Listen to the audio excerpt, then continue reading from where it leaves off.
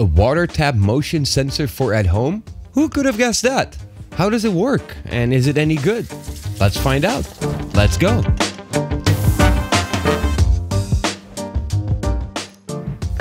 In the box, you'll find a very nicely packaged situation. It's got the water tap motion sensor and 6 different mounts depending on your tap screw size, and a small instruction booklet which is entirely written in Chinese. It also comes with 3 different sized rubbers which are located inside the packaging, so just make sure that you don't forget about these. After unpacking, I went straight to installing that onto a water tap right here, and that was actually really easy. I just had to remove my current tap head from my water tap, just add on the rubber and screw on the right sized mount.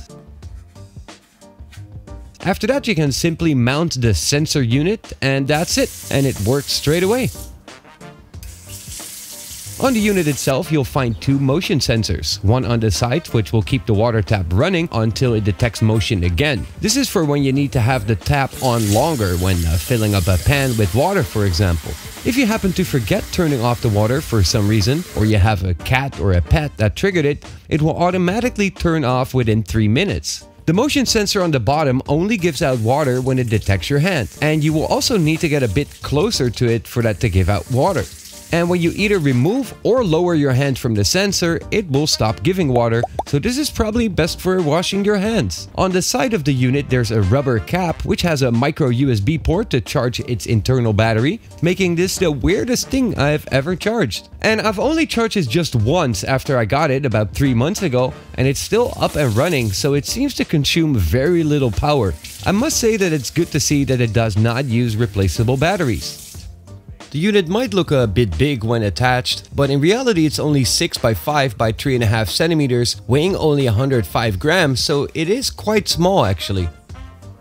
As this is really all that it does, what do I think about the water tap motion sensor? Well, I do think it's a very cool product. I mean, we've all interacted with something similar, maybe in a hotel or on airports for example, and now you can have the same at home. It does exactly what it needs to do, and that's all it does. It should be saving water, especially when washing your hands, so I can't argue with that. But there's a few things to keep in mind. As it will give out water when you put your hands next to it or below it, you will need to keep the tap open at all times for this to work. When the tap is closed, it will obviously not work. This also means that it only works with cold or hot water, as you would need to manually change between those. Also, when washing your hands, the sensor can be very picky about the distance, although that is something that you will get used to quite quickly, as you just gotta keep your hands quite close to it. It's very convenient when you've got like really dirty hands, perhaps from cooking or working in the garden or whatever it is that you do to get your hands dirty, and you don't have to use the handle to open up the tap.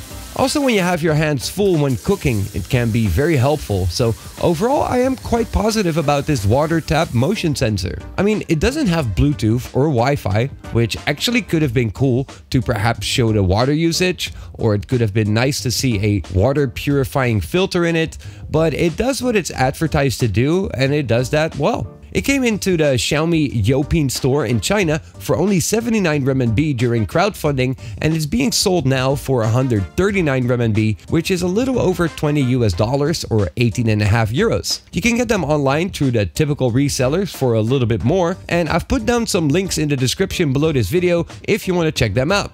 So that's it for the water tap motion sensor. What do you think? Is this something that you would want in your house or not, and why? Let me know down here in the comment section. And if you enjoy these videos, leave a little like below the video to indicate that you liked it. And if you're not subscribed to the channel yet, know that you probably should. As always, thank you guys for watching, and I hope to see y'all soon. Peace.